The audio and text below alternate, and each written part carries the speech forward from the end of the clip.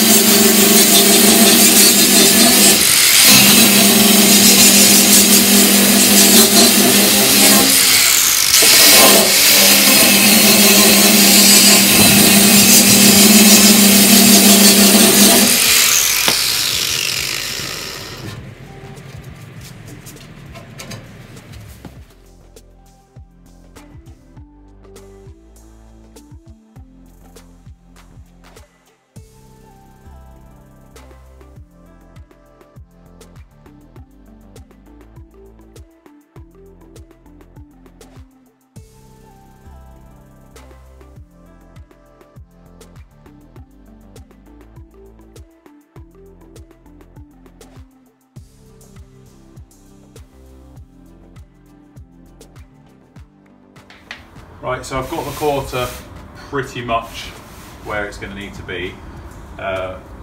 Needs pulling tight in a few places. Got a nice gap there, a little bit too big there, but that's where a bit more rot was, so I've cut out. I can always bridge that there, so I'm not bothered by that. I have heard that this needs tapping back on these pattern panels, and you can feel there's a gap there.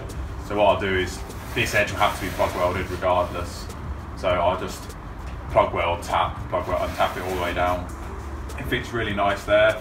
Back in with that profile, does need just tapping back a little bit to go right back flush. all the way along here, fits quite good. It fits really nice here with the panels we put in, so that obviously just get welded from there. I'll bring you in a sec to show you that in a bit more detail, but it's like a little triangular shape that I've got to make, so I'm not too bothered by that. Again, it'll be fine to weld there, and all the way down there fits pretty nice. I mean, there's a few areas where it just needs tweaking a little bit more, so like I mentioned, I do want to try and spot weld this in, but really if I get the time, I'll just crack on with it and plug weld it, so it's just as good at the end of the day. It just means tidying it back, but I'd like to try and save myself that time if possible, but we'll see. I just want to get this panel on. I want to get this car, it sits outside, so I want to get it, you know, as together as possible. So yeah. Right, so you can see this little section here. What I might do is cut out this. There's a little bit of service rust here, so I might just cut this out and put a piece in. So it won't be. It'll be a bit of, I guess it's going to be a bit annoying to make, but it's one of them. The panel doesn't come up high enough, and the car was more rotten than we thought, so I'll sort that out. That is not a problem. So all the way up here there's a bit of a gap, but I have heard that it just taps in fine and try the door on and stuff, but all the way down there is absolutely flush. Really happy at that. If anyone remembers this car from before, I mean, that is just a nicer sight altogether, so it lines up really good. So we'll see how we get on. I'm pretty happy with it. I mean, it's not the final fitment, but it will do for a trial fit. Fits quite nice down here. I have just got to push it out a little bit from the back, because you can see there it's not quite coming out enough. So it lines up really nice with this swage line as well, so it follows nice with that curve. So obviously there's a seam trim that goes on here. I burnt through here grinding it, so I'm gonna have to build that up with a little bit of weld and then grind it back. But obviously the seam cover covers that, so yeah. Going on from that, I did have a little bit dig down here, got a bit giddy. Yeah, might have to put a repair section in here. We've got a valance, that's going, they're ugly and I hate them. We'll relocate that somewhere else. Yeah, it's had a bash in the back. So there's been a little panel put in from the other side, but this is all bent. So I might have to buy the panel that goes along there. It's not what we want to hear on a budget, but at the end of the day, it's got to get done right. So yeah, like I say, that needs to go in and that needs to come out, but it looks really good. I'm pretty happy with that. So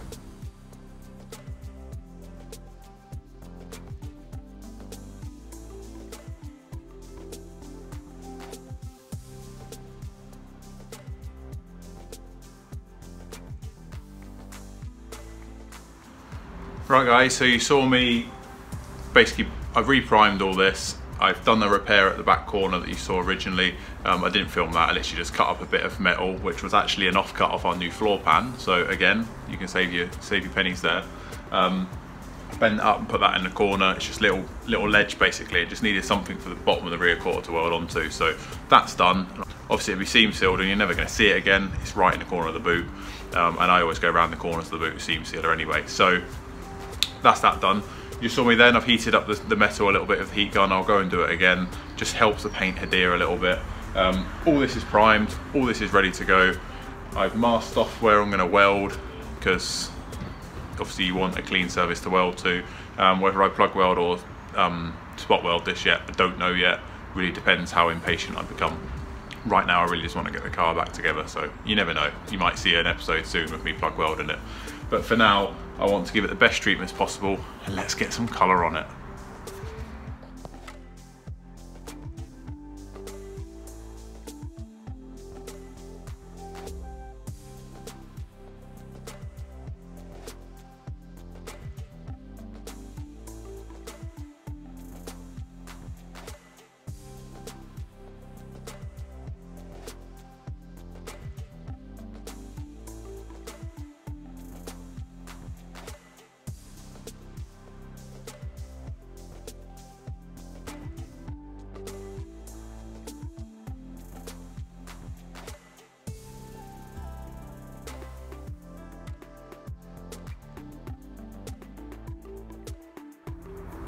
I love this colour.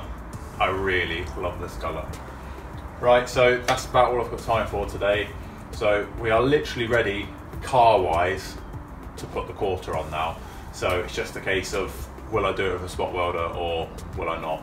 So everything's zinc primed, it's going to be welded, like mated to.